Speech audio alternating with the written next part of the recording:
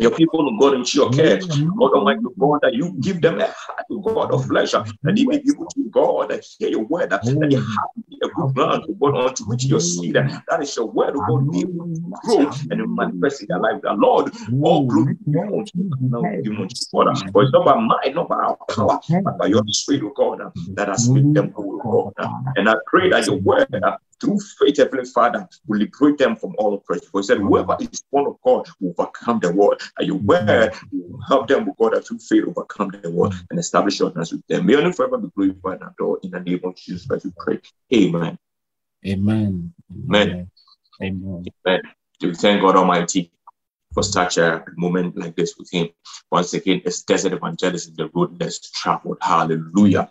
And I know we've got our pen and our notebooks ready to enter the word of God. He said, be like the Berean Christian who after went back and searched the scriptures. It's very important to search the scriptures, as when God reveals himself unto you more and more. For he said his word is sharper than a two-edged sword, which cuts through every bone and every soul, having for this moment. So we thank God Almighty. We are going to delve straight into it. And for the previous week, we have been looking at Revelations chapter 2, 1-7. And we are looking at remembering our first love. And we have been based on this scripture for, I think, about 3 weeks now. And I know if you have not yet gone through it, I encourage you to go back to our YouTube page, Christ Redeemer Church Toronto. If you find all those videos there, then you can sit down and study to show yourself approved of God as well, and to learn from it and recap yourself with what you're about to do this moment in the presence of God Almighty. I encourage you to do so and study and be ready for the coming of our Christ Jesus and know more about him as well. Hallelujah. So, Brother Isaac, will you do us the honor of giving us a recap of what we did and what you have been doing throughout the whole week? God bless you. Okay. And before I go straight into it, I would like to reiterate what you were saying about, getting our pens and pencils to put down things for our remembrance. As you always say, a shorter pencil is better than a long memory. It is, even as Christ, when we go through the scriptures, we saw that when the Lord God Almighty was talking to his people, the prophet, he always encouraged them to put things down, to put down what they see and what they hear, to serve as a remembrance, for them to know what he has said and what is going to do and all that stuff. And even as we come to the New Testament, we see that the Holy Spirit is all about revealing great truths unto us. The kingdom of God, as believers, we can have dominion based on the light that is revealed unto us. Yes. And the light is Jesus Christ. The light is the word of God. And so when God wants to do great things in our life as individuals and as a body of Christ, we see that he shortens the distance between us and the light. And so we read Isaiah chapter 60, verse 1. He says, arise, for your light has come. You see? And so the word of God, as Jesus Christ said, will set us free in every aspect of our life. And the Apostle Paul, through the Holy Spirit, told us the word of God, or the gospel, is the power of God unto salvation. It's not only the power of God unto salvation, but it's the power of God unto our true freedom in life. It's the power of God unto our peace. It's the power of God unto our blessing, unto our healing, unto every blessing that the Lord God Almighty through Jesus Christ has blessed us in the heavenly realms with. It comes through the word. And therefore, we must pay attention to the word. And this week, even as I was meditating on some of these things, what the Lord through the Holy Spirit taught me was, just as in the beginning, the evil one causes Adam and Eve to undermine the word of God unto them, likewise, that's all that he is doing among the body of Christ, to undermine and to neglect and ignore the word of God, the word that has power for our salvation and every good thing, to make us wise, build us up, and give us the inheritance in Christ. And so it is important, we must not be ignorant of this fact that we pay attention to some of these teachings and we put things down to serve as remembrance whenever we want to go back to it.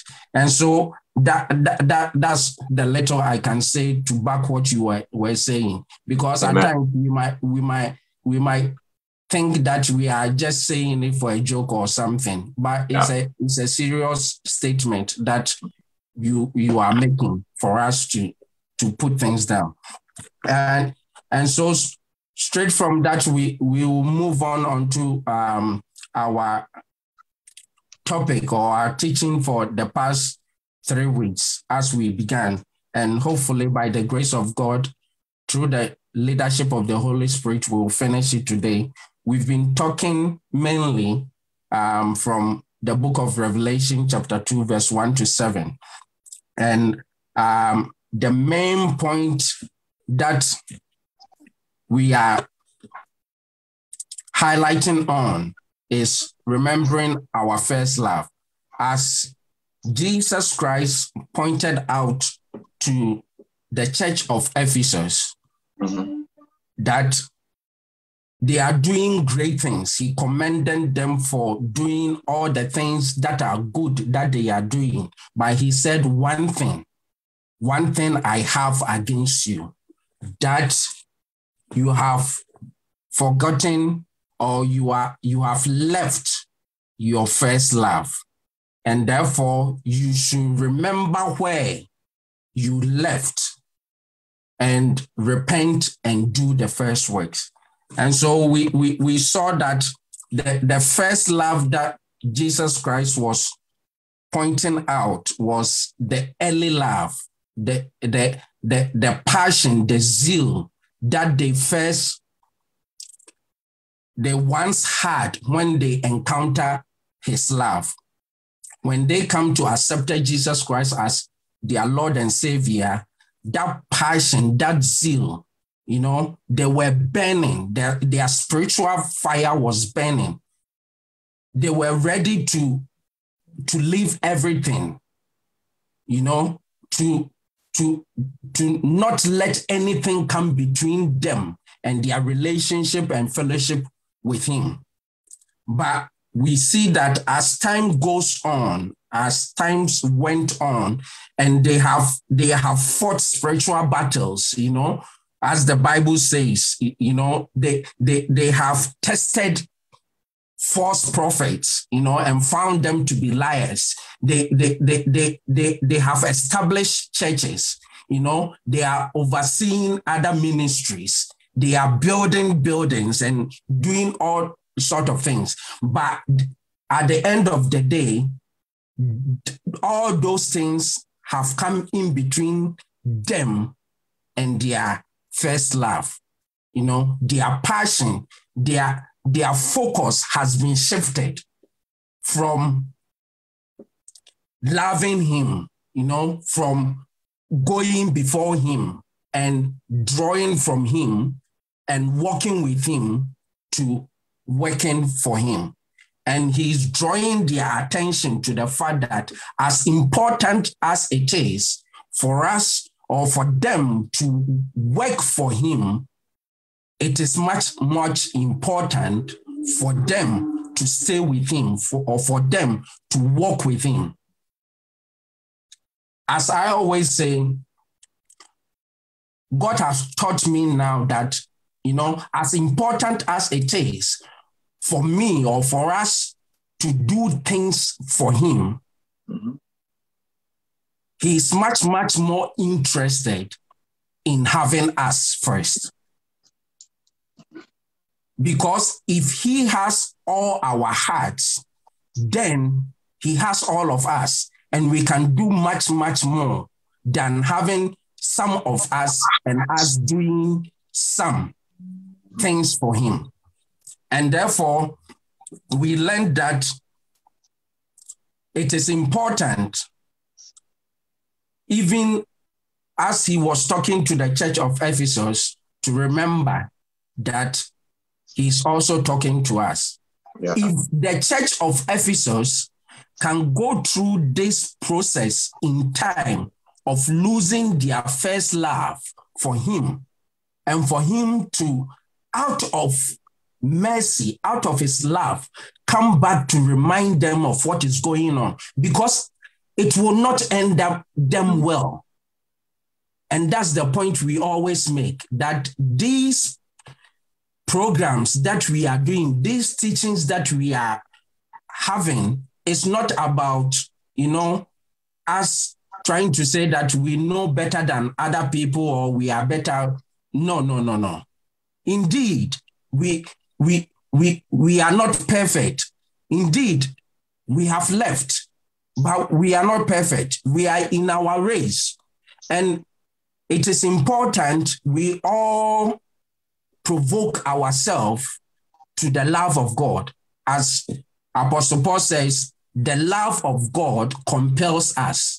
Mm-hmm. And therefore, it is the love of God that is compelling us to share this truth and to do these teachings, as by the grace of God, he raised our father up, Pastor Eric Amoah, to start these programs or these platforms for us to together be aware of what the Spirit of God wants us to know. Yeah. And to, as the Bible says, he is the one who will bring things to our remembrance. He is the one who is bringing these things to our remembrance. That we will set up and pay attention. Because the days we find ourselves in, it's really dark. Great darkness is befalling the world. Yeah. And the things that are going on, at times, if by God's grace you have the spiritual eyes to understand what is going on, it is unbelievable. And therefore, we must pay attention to these things. Even as he says, he who has an ear, let him hear what the Spirit of the Lord is telling the people. And so we learned that even as he's speaking to the church of Ephesus, he's speaking to us, his church, individuals, or as a corporate body or a local church. We must pay attention to these things.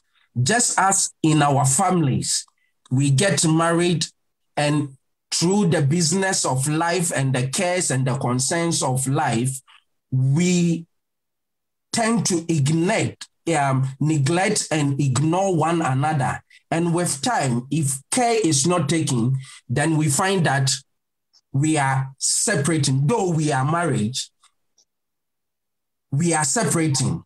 It's like we are living our own individual life, whereas the Bible says the two will become one. But because we are neglecting and ignoring one another, that passion of love that we started the marriage with now is no more. Yeah. So that's the picture the Lord God Almighty or Jesus Christ is revealing unto us. And so we went on to talk about some of the things, the signs that shows that we are living our first love, the early love, that passion that we had for Christ when we came to accept his love, accept Jesus Christ as our Lord and Savior. And we went through quite a few of them. One is when we delight, and I say we because I'm part of the church too. And so when we delight in someone or something else more than we delight in the Lord Jesus Christ, then it's a sign that we are living our first love. The Bible encourages us in Psalm 37 verse 4, that we should delight in the Lord and he will give us the desires of our heart. The temptation is, most of the time, if care is not taken, we will delight in even the blessings of the Lord. We will delight to do things for him, but not who he is and what he has done for us. But he wants us to do things out of his love that we have received, and from his love, not just because we have to do things. And so we should delight in the Lord our God. So if we see that we are delighting in something or someone else more than our delight in the Lord, that's a sign that we are living our first love. As the Bible says, we should love the Lord our God with all our heart, with all our soul, and with all our strength. The second point we made was, if our soul does not long for times of rich fellowship with God in God's words and in prayer and in worship, as in songs of admiration and songs of praise, then it's a sign that we are living our first love. Mm-hmm. Thirdly, we talk about the fact that if our thoughts in leisure moments do not honor the Lord, then it's also a sign, as an individual or as a body or as a family, we are living our first love. When we read Mark chapter 12, verse 13, he said we should love the Lord our God with all our soul, and with all our mind. And therefore, our thought life is very important.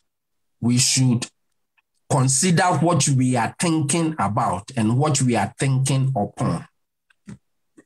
As I read from Philippians chapter 4, verse 8 last week, he says, whatsoever things that are true, whatsoever things that are honest, whatsoever things are just, whatsoever things are pure, whatsoever things are lovely, whatsoever things that are of good report, he says, think upon these things.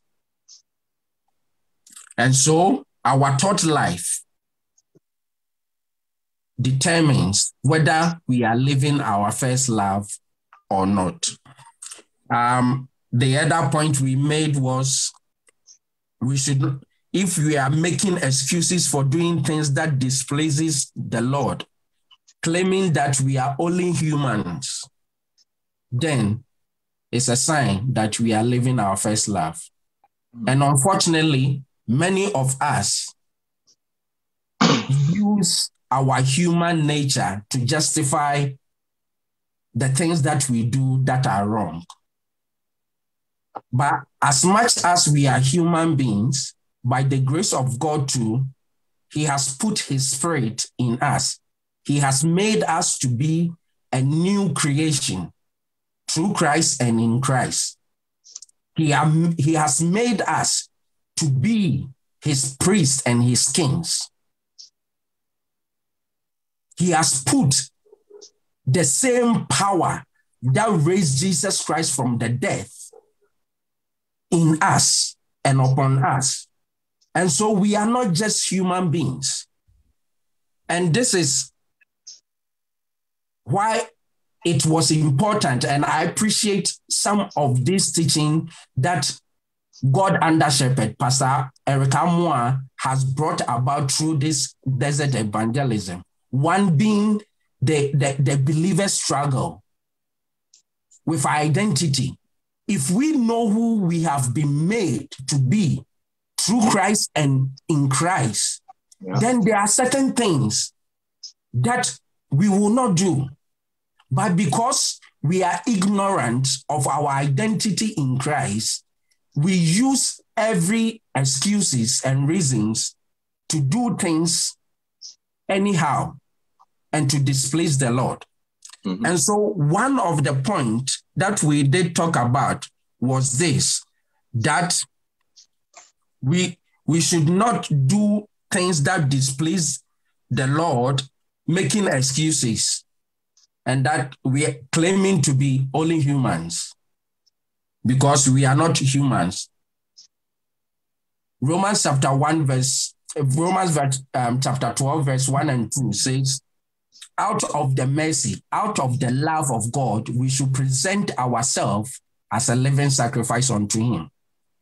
He says this is our reasonable service or worship, to present ourselves, our body, our soul, and our mind as a living sacrifice unto him. And therefore, if we find ourselves making excuses that we are just human beings and we are doing things that displease the Lord, then we are living our first love. And we are giving the enemy of our faith, the devil, the opportunity to come into our life to steal, to kill, and to destroy. And so that was that point. And the other point that we did talk about is, if we find that we are not willing and cheerful to give to the work of God and to the needs of others people, then it's a sign that we are living or losing our first love, the love of God. Because as the Bible says, the Lord loves a cheerful giver. The Lord loves a cheerful giver. And he encourages us to give. He says it's more blessed to give than to receive. And when we read John 3:16, the common, Bible quotation, most believers we know, he says, for God so loved the world that he gave his only begotten son. He didn't took from us, but he gave. And that's why he's called the most blessed. For if it is more blessed to give than to receive, and he is the one who has given more than anyone, even to the extent of giving his life for our good, then he deserves that title, the most blessed. Mm-hmm. He is indeed the most blessed, because he has been the one who has given good things unto his people and unto his word. Amen. Amen. And we move from that and we considered another point, that if we cease to treat other people as the Lord would treat us, or as we would treat the Lord, then our love for God is, dissipating. Uh-huh. We are living our first love. If we fail to treat other people as the Lord wants us to treat them, or as we will treat the Lord, then it means when we read John chapter 13, verse 34, it says, a new commandment I gave you, that you love one another. As I have loved you, so must you love one another. And so, as he has loved us, how has he loved us? He loved us unconditionally and sacrificially. And so with that same love, we must love first God. We must love him unconditionally, and we must love him sacrificially. And likewise, we must love one another or other people unconditionally and sacrificially. When we read 1 John chapter 4, verse 10 to 11, it says, herein is love, not that we love God, but that he loved us and sent his son to be the propitiation for our sins, or the atonement for our sin. Beloved, if God so loved us, we ought also to love one another. Amen. Amen. The other point that we had a look at was, if we view God's commands as restriction to our happiness rather than an expression of his love for us, then we are living our first love. If we view God's commandment or Christ's commands as restriction to our happiness rather than expression of his love for us, then we are living our first love. So when we read John chapter 14, verse 21, we read that he says, he that has my commandment and keep them, he is that love me, and he that love me shall be loved of my Father, and I will love him and will manifest myself to him. We see that obedience to his commandments brings true freedom and joy. If we really want to experience true freedom and joy, it's not about viewing his commandments as a restriction, by seeing his commandment as the pathway, as the basis to true freedom and joy. And so Jesus Christ himself said in John chapter 8, verse 31 to 32, he says, if you come to know of the truth will set you free. It's only the truth that we know deep within our hearts that sets us free, that brings joy and rest. Amen. Amen. The other point that we look at was, if we strive for affirmation,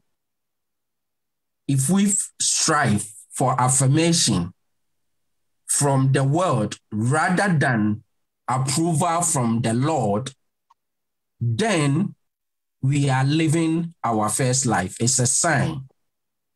If we seek approval of other people rather than the approval of the Lord God Almighty, then we are losing our first love.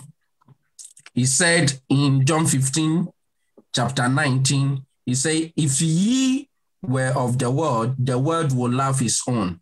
But because ye are not of the world, but I have chosen you out of the world, therefore the world will hate you. And therefore, love not the world, neither the things that are in the world, as 1 John 2, 15 to 17 says. He says, if any man love the world, the love of the Father is not in him. For all that is in the world, the lust of the flesh, the lust of the eyes, the pride of life, is not of the Father, but is of the world. And the world passes away, and the lust thereof. But he that does the will of the Father abideth forever. Amen. Amen.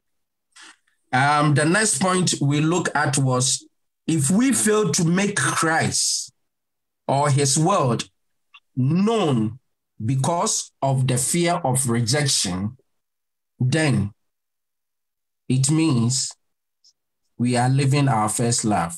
If the love that Christ has revealed to us, the Bible says, oh, how great the love the Father has lavished on us. Mm-hmm.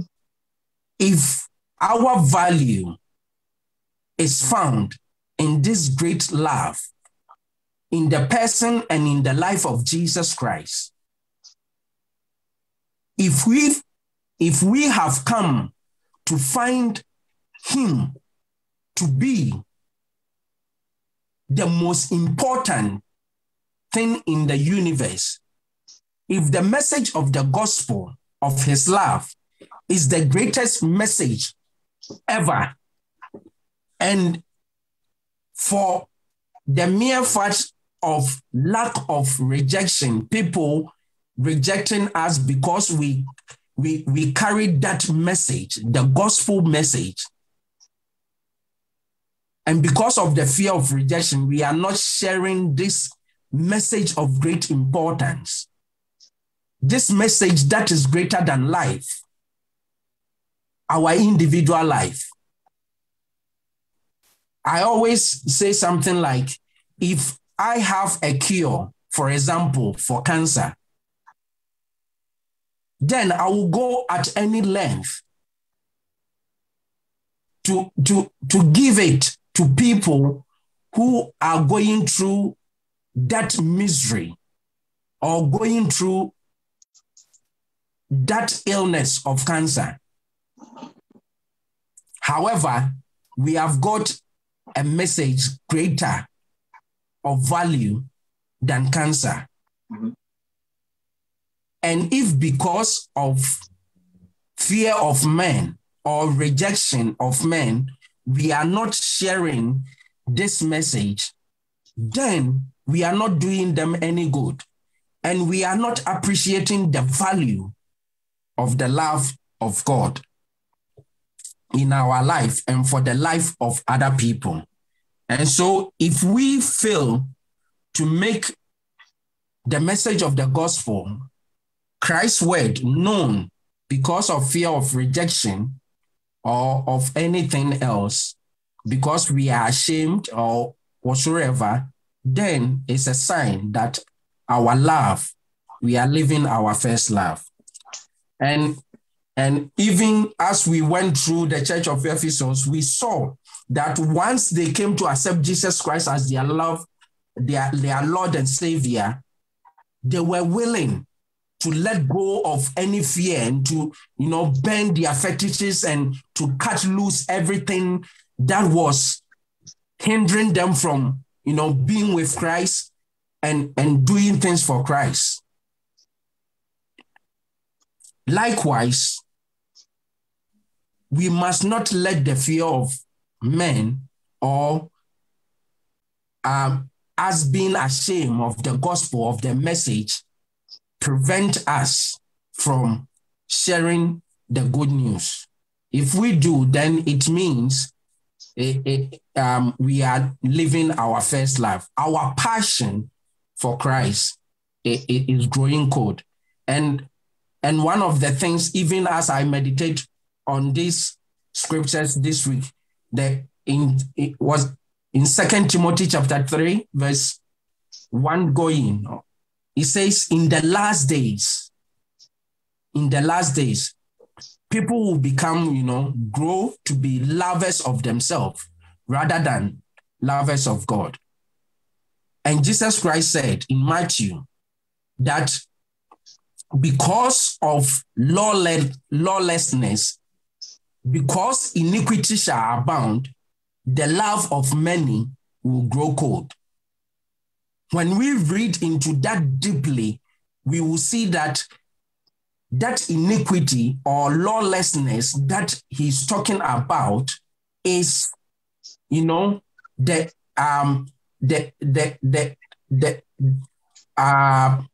should I put it? The lusts and the desires of the flesh.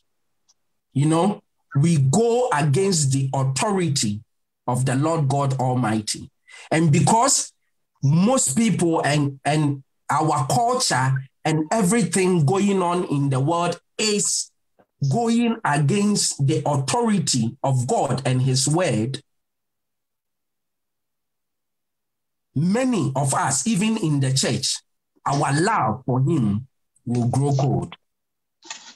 And so we must be careful not to let the things of the world and the things going on around us, the cares of the world and the concerns of life, be an obstacle or a basis for our love to grow cold towards our Christ. That's the love of creation rather than the creator. Oh, yes. Right. Oh, yes. Yes. Very important for us. Mm-hmm. And the other thing that we look upon is if we refuse to give up any activity that we know is an offense to a weaker brother, then our love for Christ is growing cold, or we are living, because we must know that as a body of Christ, we are many. Though we are one, we are many. Yeah. And therefore, though, as Paul talked in Philippians about if he should eat a meat, that a believer who doesn't have the spiritual understanding, it will cause him an offense not to serve the Lord, he will gladly give it up. Oh, yeah. For the sake of the brother, and therefore, if we are doing anything that will offend a brother who is weaker in the faith, a brother who has just received the Lord God Almighty and doesn't have much understanding, though we might be right, but because it will offend the person, we should gladly give it up for the sake of the life of that person. So meaning that in that state takes us to denying ourselves. Exactly. Right, denying ourselves for the kingdom. In other sense, just like Christ also denied himself just for the sake of the believers, for those that are lost to also be saved. That he denied himself, he conformed with the love of God, with the will of the Father, with his fellowship, because he said his flesh was willing to give away, but he was encouraged in the spirit. Why? Because he had constant fellowship with the Father. That intimacy, that fellowship that he had with the Father was what that constrained him not to do the things that he wants to do for himself. Just like when he gave that authority to his disciples to go out there and preach the gospel, and then they came back and they were being disturbed. One of the disciples was saying, should we call fire from heaven? Why? Because they are then sending away from Elijah when Elijah called fire from heaven. But Jesus Christ told them that you do not know the kind of spirit you have. That is not for manifesting those kind of power. So it's more or less like you have the authority, but you deny yourself. Even though you know it's a weapon that you can use to destroy the works of the enemy, you deny yourself just for the fact that others can also be saved or come into that kind of manifold light that you have within yourself, for them to also exist in the body of God. That's very interesting. Yeah. And so if we are not cultivating that habit and that attitude in our individual life, as Paul said, we have the right to many things, but not many things are profitable unto us, and so it is good we cultivate that habit in our individual life, in our family life, and also in our local churches, And I believe that's a big of a problem nowadays, right? That, as you said through that scripture, I said, getting to the end, men will be lovers of themselves, right? Because when we come into the kingdom, we taste of that. God gives us his life. So for God so loved the world that he gave his only begotten son. Whoever believes in him will not perish but have everlasting life. So you see, we come to taste of the life of God. So by accepting that, that's why baptism also becomes very important in this kind of case, because then through that baptism, we die and resurrect with him. That when we die with him and resurrect with him, is no more our life. Yeah. It now becomes the life of God Almighty himself. But I realize that now, in the body of Christ, we realize that The reason why people are becoming lovers of themselves and neglecting the first love is the fact that when we taste of the good life of God, there's another aspect that we have to give up our life. Yeah. You see, where we have our life and God's life in us, Romans tells us that there'll be a war because the spirit lasts after the flesh and the flesh also lasts after the spirit. We cannot do that. That's why I say we cannot serve two masters. You see, either we submit to the will of God, that will only break down that flesh is by through fellowship. Through constant relationship with the Father. That is our first love. Just like when a man meets a woman, you deny yourself about everything that you think you do for yourself. You go all out trying to please, for example, trying to please the woman, for the woman to see what you have, that you can take care of them. When the things that you do not show to ordinary people, you begin to show by your bank account, you begin to show it there to show that you have that kind of life that you can use to support her. So we go far and wide to cast out our nest for the other person to see that, yes, that's how passionate we become. That's how we become drawn to that kind of love. So God expects us that when we come through that fellowship, that flesh has to be broken. It is only being in that fellowship, it is only being in that constant fellowship with God that the flesh will give away, that we will die to our nature, because then we put on that life that God has given us. So you realize that he tells us that we should not conform to the things of the world. You see, but be transformed. It becomes a doing word. It becomes something that how do we become transformed? So when we see him, we become like him. How do we see him? We see him through the scriptures. We see him through our prayer life. We see him through our communications that we see. But so and our life experiences. And our life experiences. So by so doing, we that bonding that we have with God becomes stronger, and we lose ourselves, which is the flesh nature, which becomes the fallen nature of man. Because naturally, the fallen nature will not allow us. See, that is what makes us become lovers of our own self. Because what the flesh wants is I. It's all about me. But in God, there is a self-denial, because God himself did not withhold his son. He could have withheld his son from us. But God did not withhold his son from us. He freely gave unto us. So if God freely gave unto us, so are we supposed to freely give, come out of ourselves? For naturally, we are not. Remember the last teaching we did on the man of God. We are naturally not of the flesh. It is our fallen nature that has put us in that category. So he said the second Adam, which is Jesus Christ, is a life-giving spirit. You see, the first Adam was created of the soul. You see, so the devil, that's what the Bible talks about, selling our soul. So the first Adam sold his soul to the devil. So by giving away what we had. But when he was in God, you see, God brought him into that life. So because the first Adam could not keep that life, God had to send his son, who was in his express image, his likeness, and had that glory within him to be able to exhibit in this world. That's why Jesus Christ was not a man who lived for himself. He said, you read in the Bible and the scriptures, you get to a point, he said that he had compassion upon the people and he healed them all. Why? Because he was out of his flesh.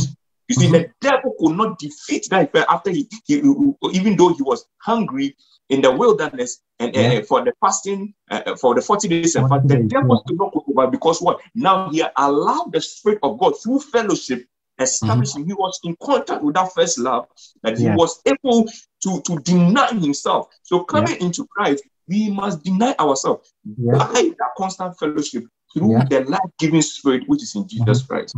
Amen. Amen. And that shows you, as Christ is our pattern man, you know, as the way or the pathway to him being the Messiah. It's also our pathway. It's the same way. If we should truly call ourselves to be followers of Christ, then we must go through that pathway as he denied himself and take on upon himself the cross. Likewise, we must deny ourselves and take on our cross. Only in denying ourselves and taking upon ourselves our cross that we follow him. you cannot follow him without you not denying yourself and taking your cross. Then you are not his follower. Yeah. You see? And so that's the other point. And the other point we saw was when we become complacent towards sinful conditions around us, we compromise. You know, we become, as if it's nothing. We become complacent. Then the love that we have is growing cold, because we know you cannot love God and love sin. Yeah. You can only love God and hate sin. Mm-hmm. For God hates sin. Though he is loving, he hates sin. Yeah. And therefore, when we become complacent and compromising any form of sin in our life, then our love for him is growing cold. The other point was, if we are unwilling to forgive those who offend us. I think we have talked much about this one, because forgiveness is the basis of our coming back to the Lord God Almighty, of our salvation. And therefore, if really we have received the forgiveness of sin, how much more are we not supposed to forgive one another?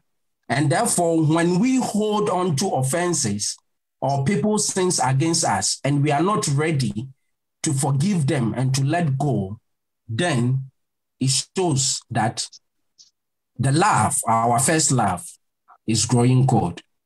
Mm-hmm. And so that were some of the things but we read that the Lord says that we should remember, as we read in Revelation chapter 2, verse 4, as it's verse 5, he said, remember the height from which you have fallen, repent and do the things you did at first.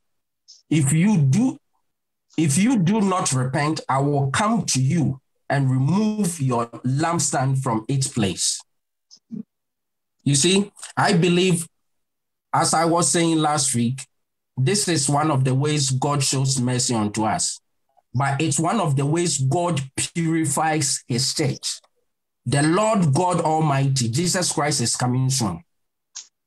And he is not coming for a bride with spot and blemishes. The Bible says he's coming for a bride without spot and blemishes. And so he does everything through the Holy Spirit in partnership with his word to prepare his bride, to purify us from those things that make us have spot and blemishes. And therefore, in this message, he's telling us to remember where we started falling and to repent and to go back to our first love. You know, it is in that sequence that we fully come back into his first love and that we fully get purified. And therefore, we saw, as he said, or he made mention, we should remember what? We should remember the love of God that was shed for us. We should remember his goodness, who he is, all that he has done for us, and he continued to do, and he will do for us. Secondly, we should repent. We should have that change of mind and in the direction that we are going. If we are unforgiving, we should turn to be forgiving people. And I think our brother Emmanuel, you can say a little bit about the repentance for us. Yeah, unfortunately the time is fast spent, but within a minute we can say, as we were saying, repentance. It all boils down to repentance. Repentance becoming the focal point to which there will be a turnaround. God is not just reprimanding them, he commended them, but he has something against it. If God is coming to the church of Ephesus and telling them to repent, and then that their candle stand will be taken away from them, it's a serious implications upon them. Yeah. Hallelujah.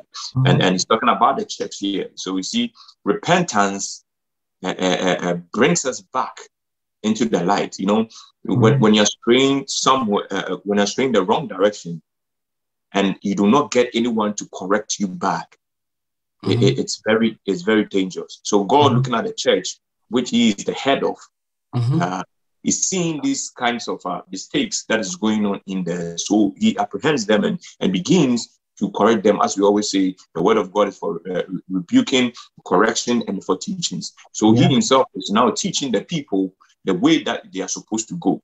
But for the sake of time, as you have said, repentance is the changing of your mind. That's why he's saying that remember the height from which you are falling. You are falling. Yeah. The other translation, he said the Lucifer fall. So it is a very big thing that if you want to talk about, is going to take. But for the time's sake, let us change our mind from what we have heard and remember in our own life. Let us be self-conscious about it and then think about where we are falling from and what God wants us to do from there. From disassociating ourselves from our first love, to whom that we have to have constant fellowship with and go back to him for him to teach us. It's only by being with our first love that we can do the will of God and do it in accordance to how he wants it. Hallelujah. So we thank God Almighty for such another time. And hopefully next week, God willing, we'll come with you again, Blessed Evangelism, and we'll look at the repentance and from the height from which we are fallen. But this moment, we want to give the opportunity to all those that are out there. If you're a believer, if you're a non-believer that is watching at this moment, I want you to just examine yourself this moment from what you have learned from the direction of the Holy Spirit through our brother Isaac that he has shared to us this moment. If there's any heights from which you are falling from, if there's a way that it says there's a way that seems right to man, but the end is distraction. You see, we think sometimes we are doing the will of God, but we are falling away from him because why? We have not been seeking. If you can ask now, when was the last time some of us even opened our Bible?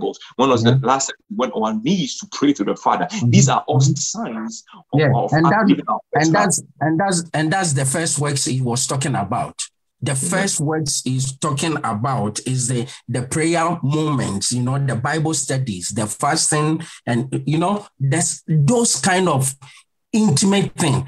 But now you go to church and during time of worship and praises, you see people are not, paying attention. They are not even coming, and whatsoever. And at times it bothers me even to find, church leaders, pastors, they come to the main auditorium after the worship has been done, and that's the time of personal, worship, adoration, admiration, to your God in your presence. So as our brother Isaac said, so it is all these things you have to take to remembrance. You have to sit down and remember. Let us go back. Let us think about this. And for those of us who have not yet believed in Christ, this is the opportunity, is the time for you to access the reason why God is calling you that of us that we are in the world.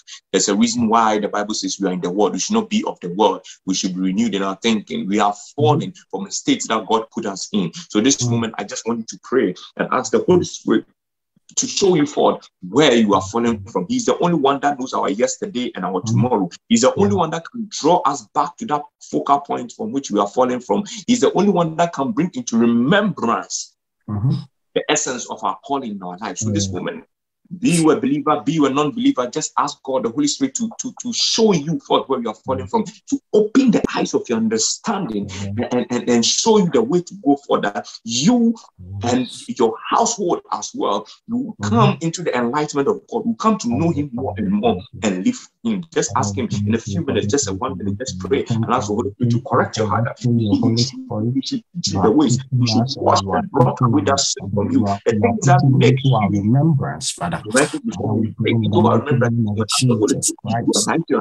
lead you this moment. It is the call of acceptance, it's the call of humility, it's the call that is not by mind, but through the grace of God Almighty, through Jesus, that we be liberated and brought back to His marvelous life, and brought back to His magnificent program. Father, have your way in the life of your people. Father, I pray, oh God, as with your life of the Father, God Almighty, God, and Lord Almighty, even as I'm teaching the word, Heavenly Father, teach us, oh God, the word of falling to so that God and to your people, the God, that listen to them, some of our voices, God, bring into our remembrance where we are falling from that, Lord, we will come back to work, and Lord, we will still continue correction for sake of God. For He said, the one whom the Lord loves, He chastises this, oh God, chastise us this moment, and show us, oh God, was better for us to be corrected this moment, end up in the lake of fire. Oh, better for us, oh God, to know God now, at the end of it, oh Lord, you will not see without you workers of iniquity. Father, teach us, oh God, show us from where we are falling, oh God, and we return back unto you, Heavenly Father, and do your will and your purpose, oh God. Oh, that we return unto you, Heavenly Father, God, speaking unto you alone, and Lord, when you see, oh God, we will be like you, and we forever behold of your love, forever, Lord Almighty, commit ourselves unto you, Heavenly Father, and to your will and your faith, God, and those that have not yet come, Father, I pray, Lord Almighty, you touch their hearts this morning, and I pray that, Father, Lord, you touch their lives, oh God, and Lord Almighty, God, you will speak them, oh God, for they have come to you, oh God, and we know that, Lord Almighty, you take care away the sins of the world, Father, convict them to the power of the Holy Spirit, for with the word has come, oh God, convict them, oh God, you said, who are, oh God, you convict the word of their sin, Heavenly Father, convict them this morning, and bring them under your grace, oh God, and you come with you, the mighty name of Jesus Christ, we thank you, Jesus. We thank you, Father. We give you all the glory. We give you all the honor in the name of Jesus.